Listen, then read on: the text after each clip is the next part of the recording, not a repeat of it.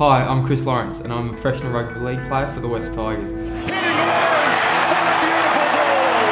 Lawrence! Chris Lawrence! A Tiger through and through! I've played over 220 first grade games over the past 13 seasons, and I'm also the director of One More Being alongside Leon Keir.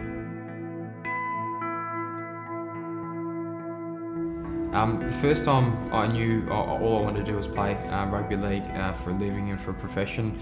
I would have been in primary school, don't know what age it was, but I love footy from when I started playing footy. Always loved footy, but I got to meet Bradley Clyde. I can't remember where it was, but got a photo with him, got his signature. He was nice enough to have a little chat with me, and I just remember after that point I'm like, I want to be him. I want to be a first grade player. Like, I love footy and I just looked up to them so much. I just thought that's what I want to do, and I was probably from that moment on I knew all I wanted to do was be a footy player.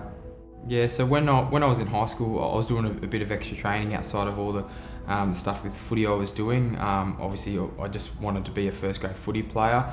I thought, that the harder I work and the more I could work at my game, the better chance I would get to do that. And used to do athletics, so I used to do extra sprint sessions where I could.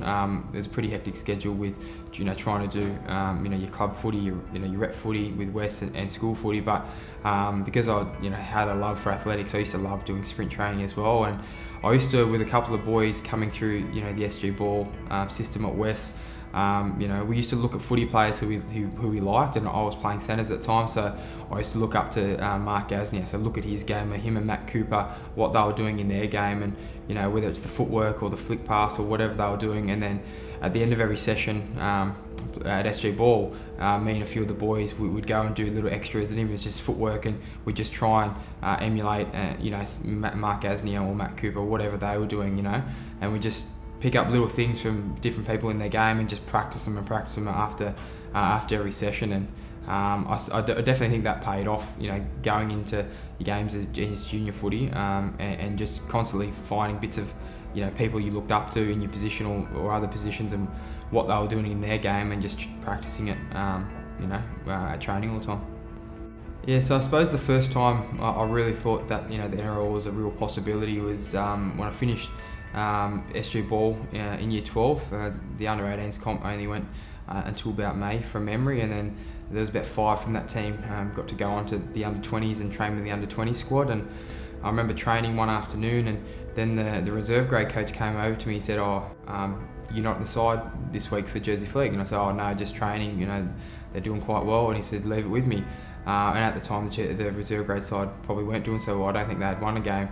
He came back to me and goes, well, you're playing reserve grade this week. So it was only really then I started thinking, oh well, I'm only really one step off first grade. Like, this can be a reality. I'm only in high school. So got my opportunity to play reserve grade and started off the bench. And as I said, West, I don't think had won a game all year, and we're playing Souths at ANZ Stadium, and I think we're up by 6 points, and with about 20 minutes or 15 minutes to go, and I got the call off the bench to go on. I can't remember what position I went on, but very nervous and excited. And my first carry, ran as hard as I could and just got picked up and smashed by one of the big front rowers, and got up and actually played the ball backwards.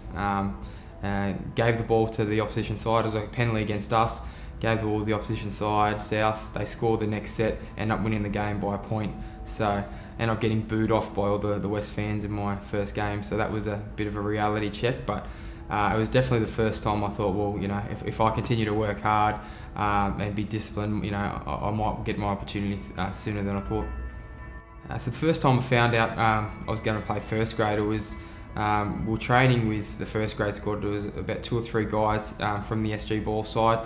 From memory, I think it was in the school holidays, and they brought, Tim Sheens used to bring a lot of young guys down to just train with the squad, just to get a bit of experience. And he chose 2 young guys to go travel with the team to go up to Brisbane, just to get a bit of experience on how to prepare for a game and go travel with the side. And I think it was a couple of days out before the game. We're just training. We're just there to train with them and get a bit of experience. And then just towards the back end of the session, Paul Fedawira does a hammy and goes down. And obviously all the boys concerned rush over to him, and he hobbles off, and obviously knowing he's gone. And then Tim Sheens just walked up to me and goes, "Looks like you're in, kid."